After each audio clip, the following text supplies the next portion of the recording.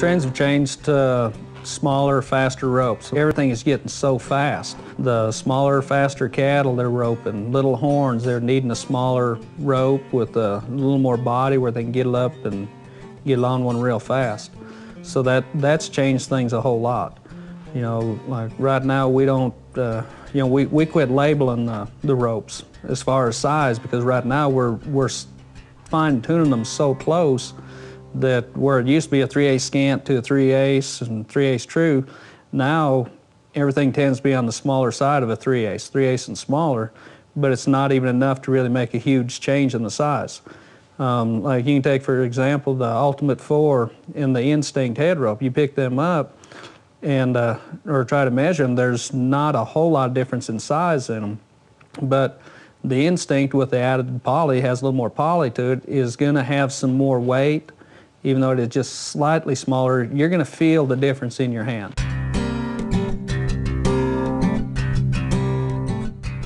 Between the 3 and a 4-strand rope, I'm pretty comfortable with both ropes, which I use them all the time. I'll have 3-strand rope and 4-strand ropes in my rope bag. I mean, you might run into some places where you go to Jackpot and you're roping some big old soggy cattle, and you know the header gets on them and they're kind of heavy coming around the corner. They're going to hold the dowel a little better than a 4-strand rope.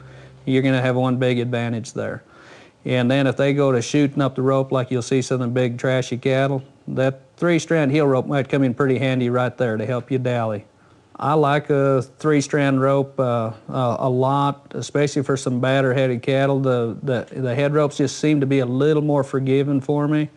And for heeling, if them cattle are real trashy, it's just like they're easier to place.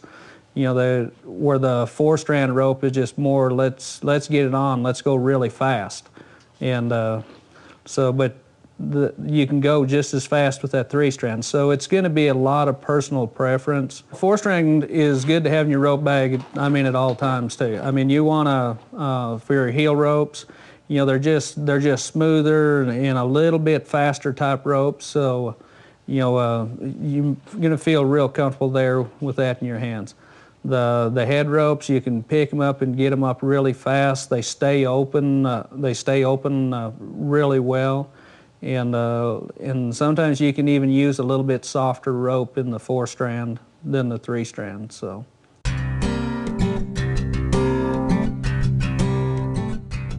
Well, as far as purchasing the nylon, I mean, it's so tough to really count on some of the manufacturers now, like in the States, because I mean, just out of the margins, I mean, they're just having a really tough time making it economically. So we're having to go overseas and find nylon.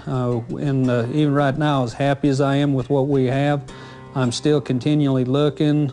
I've actually already found another backup, but I want to find something that's as good and then try and find something that's better in case we do have to make a change. Our goal of Fastback is to continue, you know, we're not trying to really change the ropes unless we can better the ropes. We want the same rope. My job is to try and keep the consistent rope that you're used to getting and try to improve on it all the time. I mean, right down from the different waxes that help the rope, you know, help the body of the rope hold together, keep it smooth, you know, make it really last for you, because I mean, let's face it, these ropes are getting high priced. We just got to keep striving to build a better value product so the rope will last longer, so you're getting your money's worth. And I mean, we're doing everything on our end to try and make it work for you where you're getting your money's worth. So.